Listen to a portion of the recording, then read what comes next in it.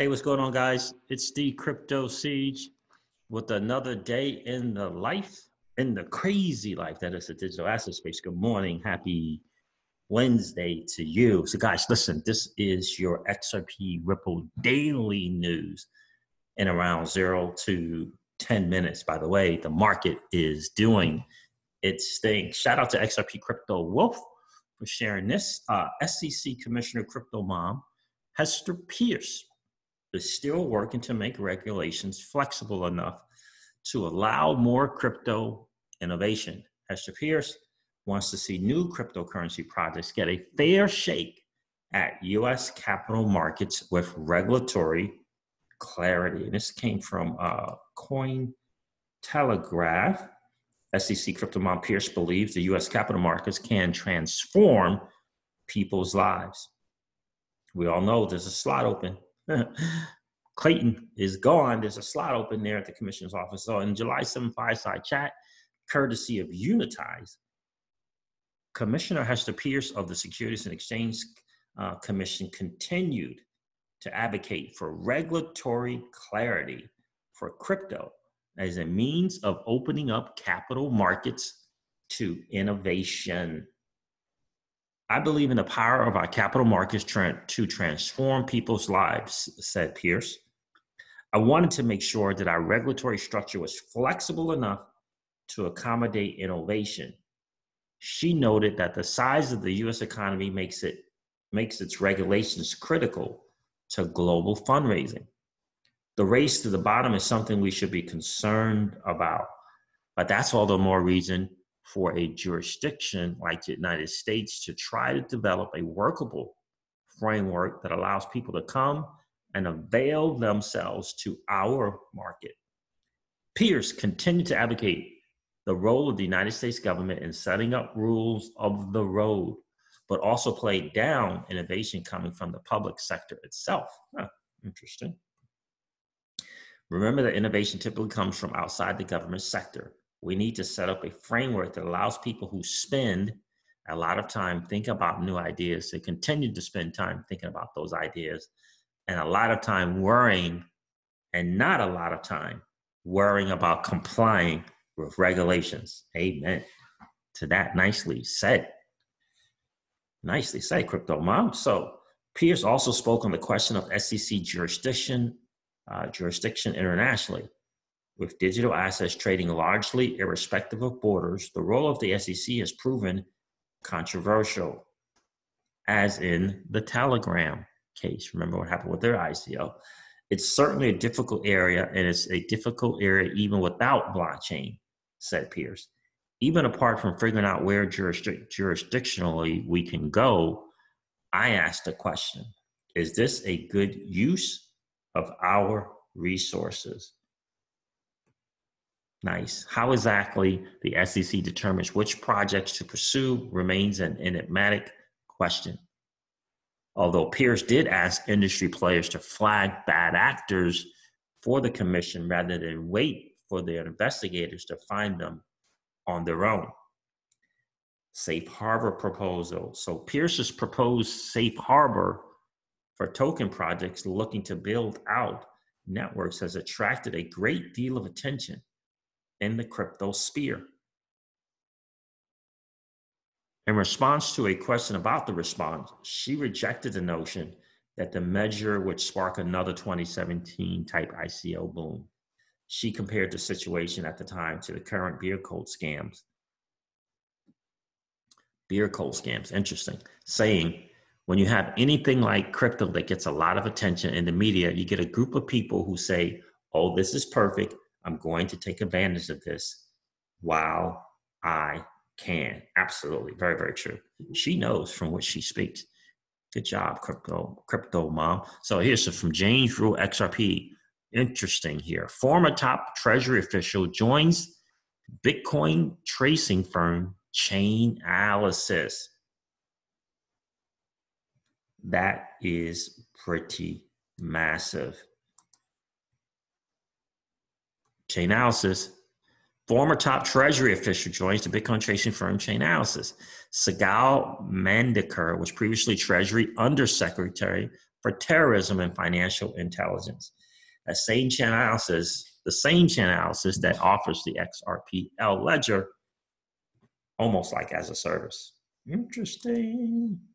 So, in brief, Segal was previously Treasury Undersecretary for Terrorism and Financial Intelligence under President Trump, but resigned last October. She has since joined venture capital firm Ribbit Capital and now blockchain analysis firm. Chainalysis today announced it raised an additional $13 million in investment. Wow. Very, very nice. So, a former U.S. Treasury Department official has now joined blockchain analysis firm Chainalysis. I like this.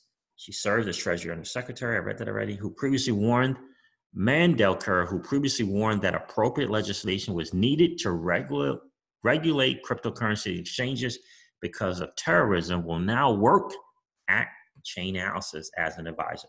Wow, you think that's, I don't know. But if it's a coincidence, cool. But it's a great place for her to be at Chainalysis. And she can come, well, how is Chainalysis doing the things that they're doing to be able to check all these transactions? Well, you know, one of the things that we're using this thing is called the XRP ledger. Yeah, I like it. Let's see what else is going on Twitter. What is this? I read that. This is interesting. Something that came from, shout out to Gold XRP for sharing this. This is something from the IRS. So he retweeted something from Roy. It's game over. There's no Cryptopia. Welcome to law. This is something apparently from the IRS. Pilot IRS requests for information, the RFI, Internal Revenue Services, Criminal Investigation, Cybercrimes, Cryptocurrency Initiative. The privacy-centric crypto tokens mentioned in the IRS CI request include Monero, Zcash, Dash, Grin, Komodo, Verge, and Horizon. Alongside this, the IRS wants data concerning off-chain networks and sidechains like the Nightly Network, Rated Network, Stellar Network, Plasma, Omisego, and coins that have integrated the Schnorr signature algorithm like Bitcoin Cash. This is some interesting steps here. First of all, they missed one of the most, the ZK snarks of all privacy coins. They didn't even mention them in here. And they don't list it. It's more secure and more private than all of them. Interesting. So they're starting. We don't know what it's going to mean. But if the IRS is involved, it certainly means that they're trying to get some money somehow. So we'll have to keep up to date with this. Yeah, so Grin, yeah, I get it. Grin, yeah. Grin's a little bit more private than Monero and Zcash. But they didn't even get the big one, which is, it's not listed there, which is Pirate Chain. Pirate Chain is significantly more private. So, but keep an eye on that. But interesting point, Gold XRP says, why did they ask for data concerning the Lightning Network and not the XRP ledger? With a wink, right? There's an obvious reason for why they didn't do that.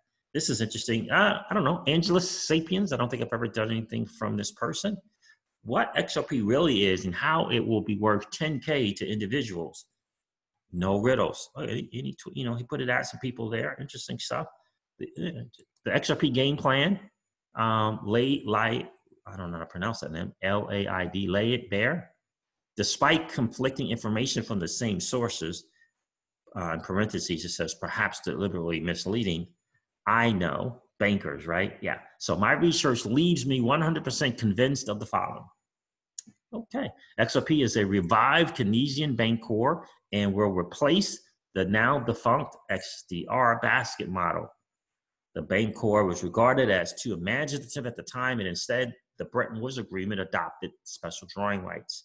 The bank core idea, which was a supranational currency used in international trade as a unit of account with a multilateral clearing system, has 21st century update with blockchain protocols.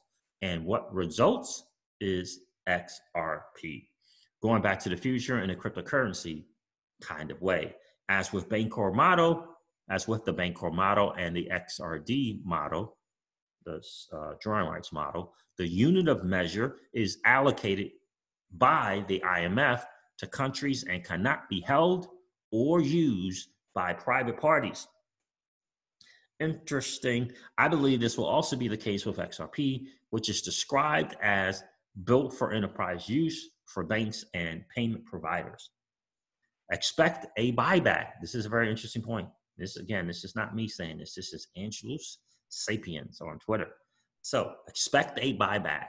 There are probably more reasons why than the following, but this is one that he or she notes. But I think Ripple allowed retail investors like us to buy XRP because our money and our transactions were needed to build and test the network. Interesting. Something as simple as that. I never even thought about that. The buyback will probably go down as one of the most generous investor buybacks in history, though, to soften the blow. Because soon as they get it all back, each XRP token will be not worth an ounce, but a kilo of gold. Interesting. All right, guys. Well, I'm going to wrap up the video with that one. All the money on Earth digitized into only 100 billion equals one hell of an expensive token. Interesting. All right, guys. Listen, I'm going to end this video like I do all my videos and remind you guys of this. Old money doesn't want you to win. They don't want us to win. They would rather us remain a cog in their perpetual wheel of trading our time for dollars. They don't want us to play in the same playground that they play in, where we allow our money to work for us. This is our chance to win, guys. The digital asset space is our chance to win. We are in the midst of the greatest transfer of wealth in the history of man. Are you participating? Or are you standing on the sidelines? Here's what I do know, that the battle for you has already been fought, and the victory is yours. Go get it. I'll talk to you soon, guys. See ya.